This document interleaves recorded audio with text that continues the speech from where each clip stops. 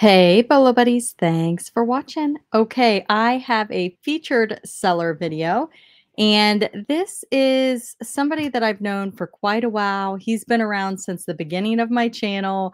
I have featured him many, many times. Um, he is a Bolo finder. He has a Facebook group that he started, I think it was after I started my channel, and I've kind of been helping him build it up by every time I do a video, I promote it because it's an awesome Facebook group. He also has a YouTube channel. And for those of you that have watched me for a while, you are definitely familiar with his videos or my videos of his sales. Hodge Podge, Bolo Finder. Just fantastic bolos. So, I was working on a Halloween bolo video, a category video tonight, and I'm like, I'm gonna message him and see if he can get me some information, and he was able to do that. So I'm gonna share it with you guys. So let me get my screen share pulled up. First off, I want to show you guys. This is my channel, Bolo Buddies. I also have another channel called Sourcing with Bolo Buddies. So check that out. Links are down in the description. Um, I have a playlist. If you click right here on playlist, it is going to take you to this screen. And if you look right here, it says Hodge Podge. So I have 8 videos, what sold videos, where I have featured his solds, and they are always amazing. So definitely go check out that playlist. I'll try to remember to post it down in the description, but if not, you can just go to my channel and click playlists and it'll be right there. Okay. Now, here is his YouTube channel. You guys, he's not like a fancy thumbnails, big time, like trying to grow his channel. He just puts great information out for you guys to watch. He does a lot of jewelry and he's super, super smart about jewelry. So definitely go over and check out his channel. I wish he did what solds, but I will continue to do them here and there for him because I want you guys to get the info. It's just fantastic. So definitely subscribe to his channel. I'll link that down below. But most importantly, the thing that he's growing right now is his Facebook group. It's called Resellers Research Group, Flippers, Sellers, Thrifters, Buyers, and More. He is up to 9.3 members, which would be kind of, I would like to go back and look at one of the first videos I did because he has had some major growth in his group. And it's because he puts out fantastic info. So definitely go check out that group. It's one of my favorites. So I will link it down below also. Now then, are you guys ready for some bolos? Okay, we are going to start with this crazy huge big money bolo.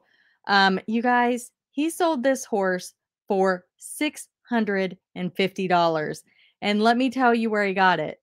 At a thrift store for $2. Yes, I said $2. So Breyer horses can definitely be a big money bolo. They can also be bread and butter. He picked up a whole bunch and he said they ranged from $30 up to $650. So that just shows you there is a huge range. This one happened to be, looks like numbered on the bottom of the foot. I've never seen that. And it's just a really rare horse. Super, super fantastic find. Definitely look up Breyer horses. Don't overpay. You got to be careful. You got to do your research. But yeah, he hit the jackpot with this one. The next item he sold is this Olympia oyster wood crate box.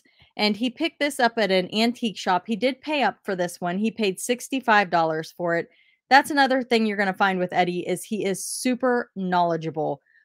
So he knows what to grab and what to pay up for. So he paid $65 for this. He took a best offer of $275.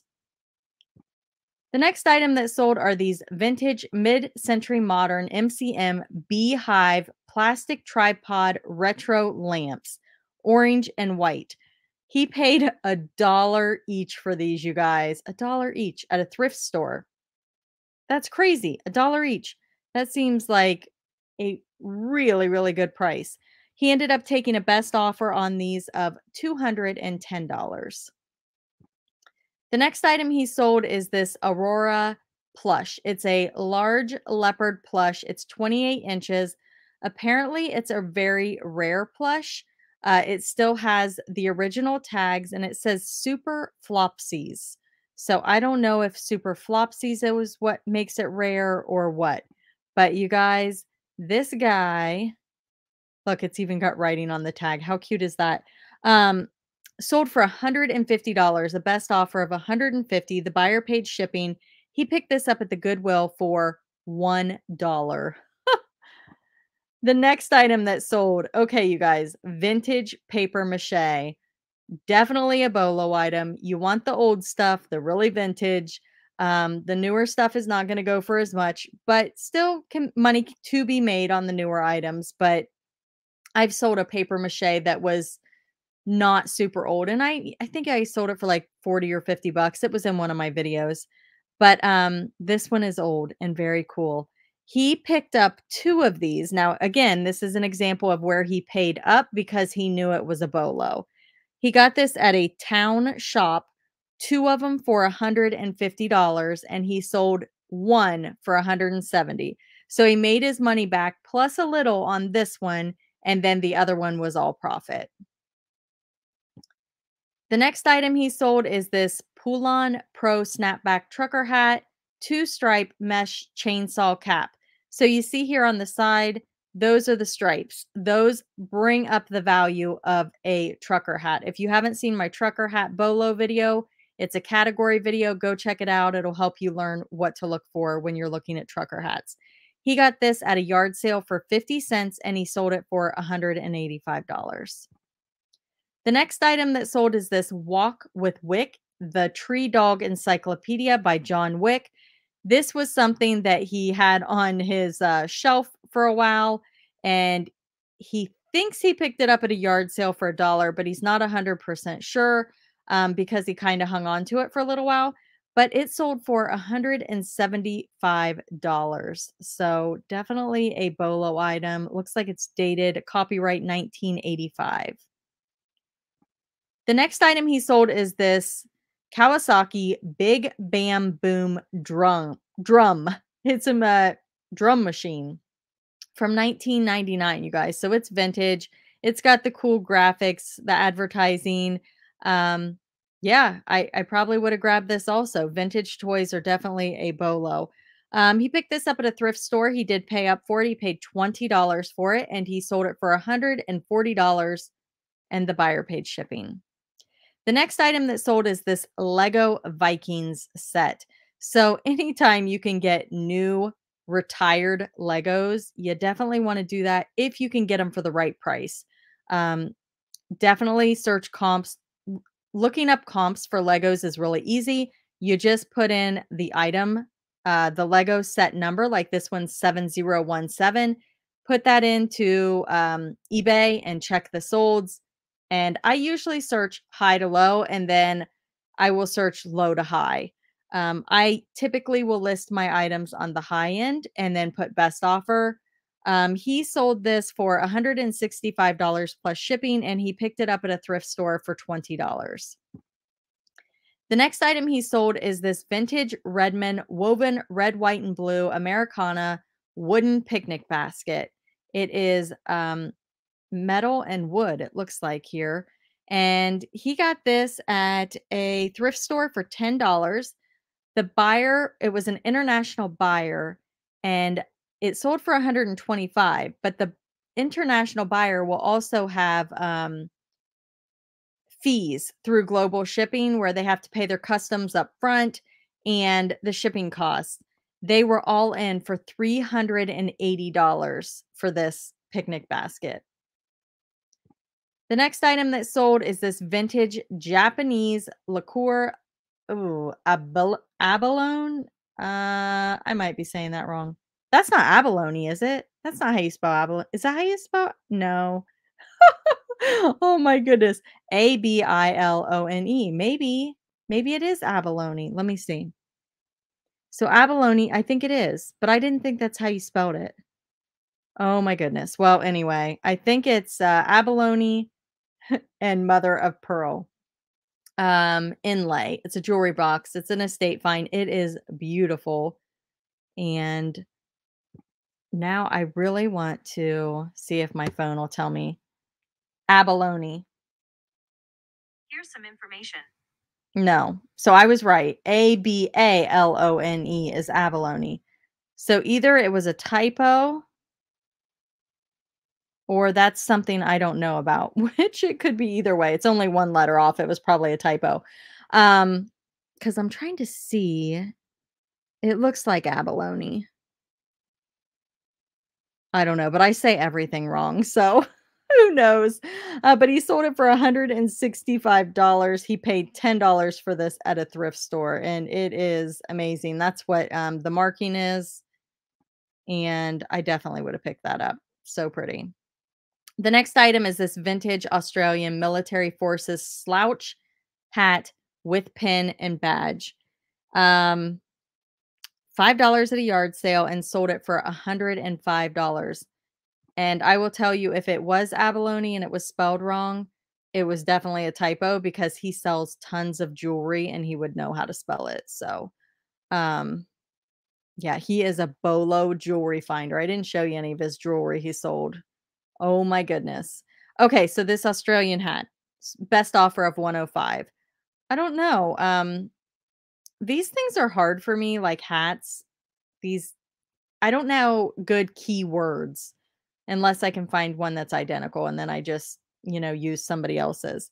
All right, so this chess set is a vintage Italian stone chessboard checkerboard estate find.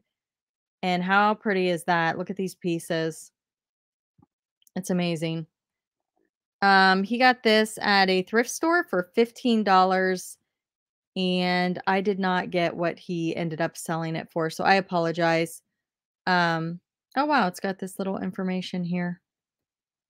But yeah, really, really neat piece. Look at that. That is amazing. So he usually doesn't take a whole lot off, so it probably sold close to that. The next item is this vintage 1930 gray bar electric fan. It's a desktop fan and you can see it's got some condition issues. It's old. There's the bottom info. He I don't have where he got it or what he paid for it, but he sold it for a best offer of 105. Sorry guys, he usually gets me the stuff like within a half an hour of me asking. So, um I missed that one. Either it was in there and I missed it or but either way, very very cool item. The next item is this vintage Hawaiian hula girl. How cool is that? He got her at a thrift store for $3 and sold her for 145. So tell me, would you have known that that was a big money bolo? I'm not sure I would have. I would have thought maybe it was worth something, but probably not $145. The next item is this vintage Sunbeam T-20C Radiant Control automatic toaster from the 50s. And he got this at a thrift store for $10, took a best offer of 120. The next item is this 1977, I'm probably going to say this wrong, yeah, 310 and 340 sales brochure. So this is a sales brochure, you guys. He paid 10 cents. He bought 14 of these and paid 10 cents each. So his cost of goods was $1.40. I think he said he's made over $1,000 on these brochures, you guys. This one, he took a best offer of 115, and again, cost of goods was 10 cents. The next item is this 1950s vintage bijou rubber vinyl face hoofs cow plush stuffed toy. Look at that guy. And he's a little rough, so but still very cool. Got this at a thrift store for $5 and sold it for a best offer of 125 and the buyer paid shipping. Here's another one of those brochures. This one was also 10 cents and he took a best offer on this one of $100. The next item is this Clemson. It's a rare Clemson University Tigers brass belt buckle, heritage mint from 1981. He sold this for 103 on best offer, and he got it at a thrift store for $3. The next item is this vintage red and white drum major staff mace. And you can see it's got some condition issues there on the end, probably from people flipping it around and dropping it. Is that what you do with a staff? Maybe not. Maybe I'm thinking of a baton, or is that what they're called? Batons? Twirler? I don't know. Anyway, he got this at a thrift store for $2 and took a best offer of 80. I really love how diverse his store is. I mean, he will sell anything and everything. He does have lots of bread and butter items also. I'm showing you his big money. I hope to do a bread and butter video in the future. I do have one video that I did of his on his store of bread and butter. So that's in that playlist. Okay, these are British Army drums and bugles of the line all lead figures. So they're little lead figures. How cool is that? He got this at a box lot at an auction. He paid 165 for the whole box, and he has sold everything in the box for over $750. This particular one, he took a best offer of $80. The next item is this. I tell you, he sells anything and everything. This vintage Coke. It's a Canadian glass bottle, and it still has the Diet Coke in it. He got this at a thrift store for $5 and sold it for 57, and the buyer paid shipping. The next item is this Kiss vintage paperback book. It's a first print from 1978 by Robert Duncan. I will tell you that Kiss band items that are vintage can definitely be a Bolo. I do have a Bolo category video on Kiss band items if you want to check that out. This item he got at the Salvation Army, and it sold for $85, and he paid $1 for it. The next item is this vintage Steinbach Nutcracker Carpenter. He got this at a garage sale for $5, and he took a best offer of 65. And here's the little tag that is attached. Handmade, Germany. Super fun little piece. Look at the little nails in his or screws. Were those nails or screws? Screws. The next item that sold is this vintage, I'm not sure how to say this, kitich, I don't know, Hawaiian mood cloth doll, handmade, one of a kind, traditional. One of a kind can be spelled out, or you can use OOAK. That's another like thing that people search on eBay. This is this little doll. And he got this at a thrift store for $3 and took a best offer of 60. The next item is vintage Storm Thurmond crystal glass ashtray. Now, he said he did look this up on WorthPoint, and comps were around $20 or $30 that, comparable. So this item on WorthPoint, and he listed it high, and he ended up taking a best offer of $70. I'm sorry, it sold for $70. He got this at a thrift store for $2. So when you're looking at comparables for items, you can go with what everybody else did, but sometimes people underprice their things. So if it's a vintage rare item and you're willing to give it some time to wait on the right buyer, you can price your items higher like he did. I do have a video on WorthPoint. I recently ended up signing up for it, and I show you in the video how it has already paid off for me. That is over on my Sourcing with Bolo Buddies YouTube channel, but definitely worth it. I'll try to remember to link it. If you want to remind me to link it, you can, or you can just go over to that channel, Sourcing with Bolo Buddies, and look up the WorthPoint video. The next item is this vintage cobalt blue glass pitcher juicer.